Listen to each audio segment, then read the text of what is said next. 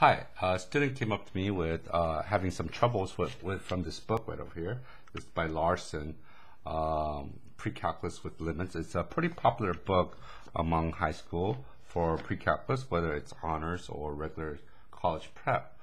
Anyway, so the question that we're going to go over is Chapter 3, Section 2 from Larson, the yellow book. We're going to be going over definition of logs. What is a log? Log state to an exponential state. We're going to be going over base 10 versus base E. Starting on page 203 is your homework. First, I just wrote this part out. This is called the exponential state. E exponential state. So you have base A of the number B equals C, if that makes any sense. Again, base A, you have to read it that way. Base, this is the base we're looking at because it has the exponent. Base A to the exponent B equals the number C. Now, this is called the exponential state or exponential form. A lot of books call this form. I like to call it state because it's a state of being for this equation. To go into the logarithmic state, base A is log base A, there it is right there, the little guy, of the number C equals the exponent B. So we kind of have a question because the variable might be at the exponent. We can actually bring it to the other side of the equation by using a logarithmic state. And so you can go from an exponential state to a log state. What state are we in? It depends. If you're lost, you don't know what state you're in. If you know where you are, hopefully you're from California, you know what state you're in. So hopefully that will help. This is the crux. This is everything. This is what we start off with before we can learn anything else. By the way, this is page 1, just to let you know. Okay. So what is base 10? So if you go log, and there's nothing there, and it's kind of empty right there, then that means this is going to be base 10. I like to use red for that one. If it's log base 10, the way we read it is we read it common log. Okay, so if you say common log, it means base 10. If you use what's called base E, E is just a number. E is approximately 2.718281828 ... You can look it up if you want. I memorized it. Just to let you know. So log base C, the way we write that is natural log. ln, the way we read it is natural log. Okay, so ln means base E, common log means base 10. These are the two things that you're going to have to know. So let's actually start off with some of the problems from the book on page 203. All right. This is page 2. Starting on page 203. We're going to start with number 1 first. Log base 4 of 64 is equal to 3. Log base 4 of 64, that's how you read that, is equal to 3. We're going to change it into what state? We're going to change it into exponential state. So to change this to exponential state, we always start with a base. 4 to the third power equals the number 64. And there's your answer. Okay, and that was easy. Let's try number 7 now. New type of problem. I can't read it. Write the logarithmic equation in exponential form or exponential state. So let's look at it. Natural log of 1 is equal to 0. Let's see what happens. If we write natural log, again, it's natural log is log base E of 1 is equal to 0. So we're going to rewrite natural log as log base E. To change from logarithmic state to an exponential state, we start with the base again. E to the number, which is the exponent, is equal to 1. Is that true? Oh, definitely. Any number to the 0 power is always 1. So that checks out. See? Check. Let's try 13 now. write the exponential form, equation in logarithmic form. Okay, so 5 to the 3 equals 125. If I go 5 times 5 times 5, it is obviously 125. So just to let you know, it's in the exponential state. We're going to change to a logarithmic state.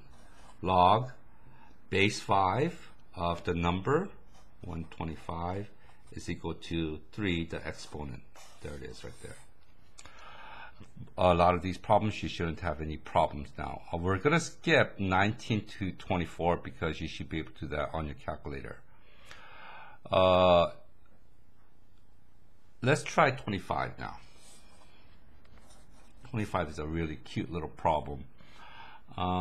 Evaluate the function indicated with the value of x without using any calculator. So the function looks something like this. F of x is equal to log base 2 of x. Okay, and when x equals, I'm going to just do one of them at x equals 16. So we're going to plug in 16 for x here and here. So f of 16, whatever the function tells you to do, is log base 2 of 16. And that's what we're looking for, right? So what we'd like to do is, we don't even have to worry about this portion, the left side. All you have to do is worry about this portion. This is what we're looking for, this question mark. So since it's in the logarithmic state, we're going to change it to the exponential state. So how do we do that? We start with the base. The base is here.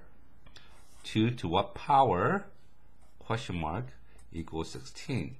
Well, we can say 2 to the first is 2, 2 to the second is 4, 2 to the third power is 2 to the third equals 8, 2 to the fourth power equals 16. Oh, it must be, that question mark must equal 4. 2 to the fourth power equals 16. I'm going to show you another way to resolve this without guess and check. Guess and check is a really good way for SAT, but not quite good enough for math. So what we do here is 2 to the what power equals, we're going to have to change 16 to 2 to some kind of power. Well, we know that 2 to the fourth power is equal to 16. If the base or this, if the base is the same, right over here, if the base is the same, then the exponents must equal. So the question mark must equal 4. Same type of process, but this is the way the math books want you to do it in the next sections. Okay, so we could have used guess and check, but I'd rather have it solved if possible. You should be able to do some of these problems. Let's try 25, a little bit different problem this time, because it gets a little bit tricky now. Let's try 25 again. The function looks something like this. It's equal to log base 2 of x. This time at x equals 1/4. Okay, so we're going to plug in 1/4 in here. Log base 2 of 1/4 is equal to what, right? So we do the same thing. We change it from an logarithmic state to an exponential state. This is going to be base 2 right there. To what power? We call it x instead of question mark. It's a little bit, you know, we're mathematicians. We like to use variables. Equals 1/4. Well, we know that this is same thing as 1 over 2 squared, right? 4 is 2 squared. To move this up to the numerator, it becomes 2 to the minus 2 power. That's how we make that, going from the denominator to the numerator. You learned about this last time, or should have learned about it. So we have 2 to the x equals, you notice the same base, right? -2, which means that x should equal -2. Hopefully you should be able to answer when x equals 1,000 and 1,000, and for x equals 10,000, etc., etc. Okay. Let's do, let me see. It says on number 29, use a calculator. We're not going to use a calculator, so we're going to skip 29 to 32. Let's try 33 now. A little bit different type of question. 33. It says log base 7 of x is equal to log base 7 of 9.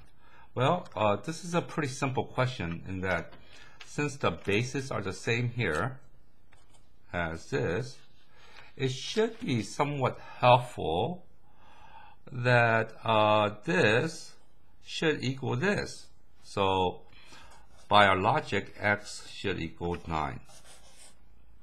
This is what's called a natural law, and here's a natural log. So log base a of b equals log base a of c. If the bases are the same, then b must equal c. So we're going to be using this later on to try to solve things out. And it's kind of natural that that works. I mean, if you plug in 9 in here, log base 7 of 9 should equal log base 7 of 9. Okay, so it's kind of intuitive in that sense. I believe, how many questions were there? 1 through 41. We're going to stop at this, and I know that we have number 113 and 128. We'll probably go over that in our lesson. But hopefully this will have helped you out or helped lots of students out with logarithmic to exponential states. Thanks, bye.